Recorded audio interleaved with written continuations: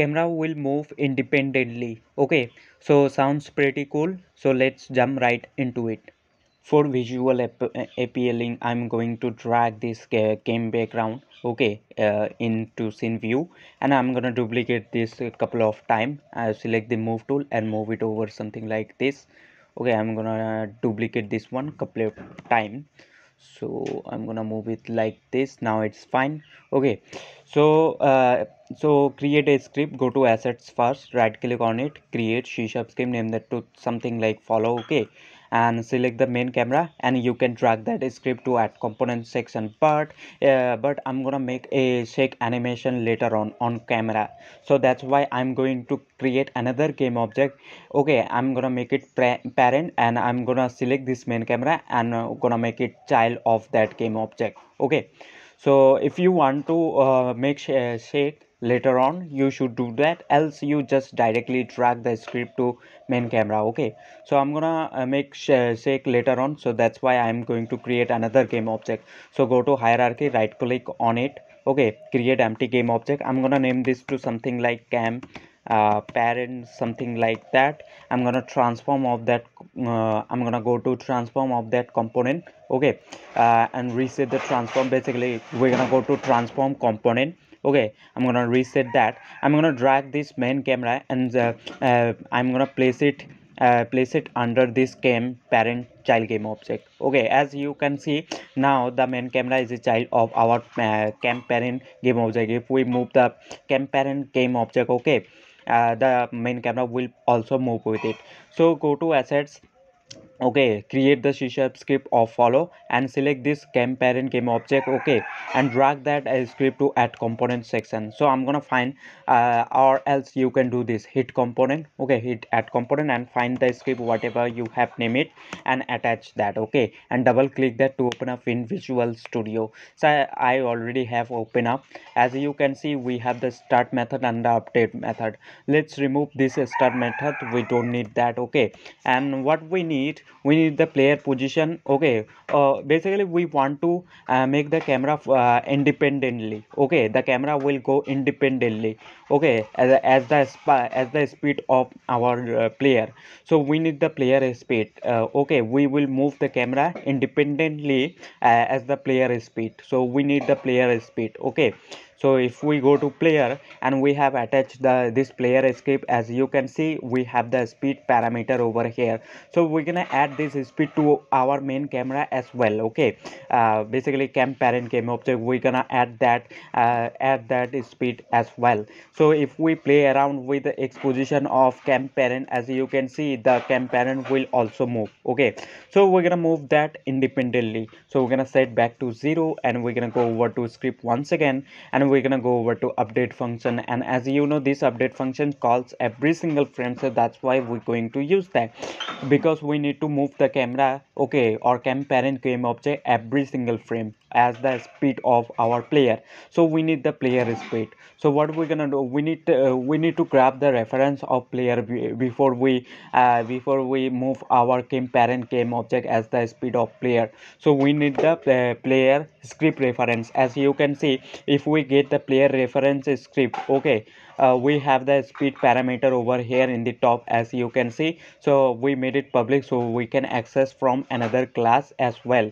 Okay, so we need the player script. So we're gonna go over to follow script once again. Okay, and we're gonna make it public, so we can set an inspector. Firstly we need to grab the reference of the player script. Okay, so we have to type the player as the script, and we're gonna call it something like player. Okay, and close that off, semicolon, and control S on your keyboard to save this, and head again to Unity. So in follow script you will able to see player script will appear. Okay, so what we need, as we know, we have attached our player script to our player game object, so that's why we need to drag the player game object into that slot. So we will have the player script, because we have attached the player script to our player game object, so that's why. Okay, so just wait for to compile. As you can see player, oh, which says none player. Okay, so what we're gonna do, as we know we have attached the player script to our player game object, so we're gonna drag this into that slot. As you can see, now we have the player script reference. Now what we're gonna do, we're gonna go over to update function, and as you know we have attached this script to follow script to our game parent game object as you seen.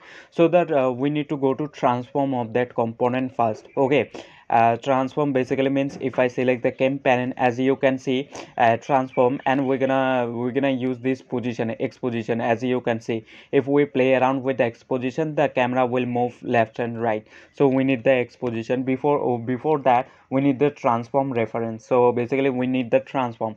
So we're gonna go to transform, and we're gonna use this translate function. Okay, this function will take the direction in which direction you want to go. As you know, we're gonna go to in the right direction, we're gonna use vector 2 dot right. Okay, so as you know, follow script is attached to our this parent game object. Okay, so the transform over here, as you can see, basically is the parent transform. Okay, and we're using this translate function, so we're gonna go in the right direction. So what we're gonna do, we're gonna use vector 2 dot right, basically means it's x in the 1. Okay, x in the 1, or you can say something like y in the 0. Okay, y in the 0. So we're gonna use this vector 2 dot right, vector 2 dot right.